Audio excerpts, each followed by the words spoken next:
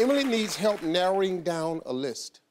Hi, Emily. Hi, Steve. You might be able to tell, but I'm a first-time mommy, and I'm trying to figure out what I need and don't need on my baby registry. On your what? My baby registry. And I'm kind of freaking out about it, actually. And I was hoping that you might be able to help me narrow down the list a little bit, because I have quite a few things on it. Oh, you have the list?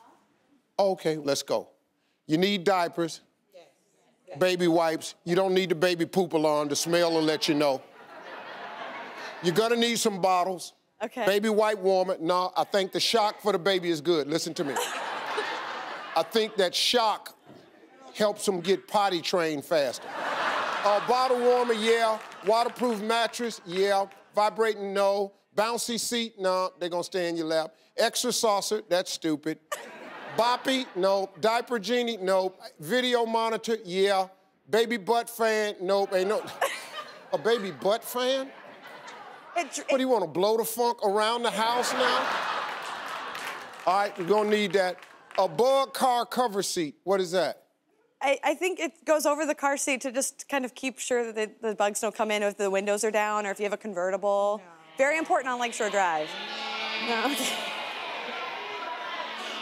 We killing that one too. Toilet seat lid lock. Yeah. Once again, what happened to parenting? Take your ass in there and put your hand in that toilet and see what happened to you. Okay. Fancy bracelets that are chew toys, yes. That's cool for teething. Bumbo, what is that? It's a special chair that helps them stay sitting upright when they start to sit up. No, we ain't getting that. Okay. Bathtub, yes. Crib, yes. Changing table. You got to change them everywhere.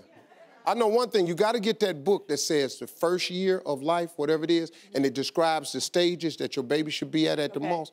You should get that book. That'll help you immensely. All right, thank you so much. All right, that's it. Good, thanks.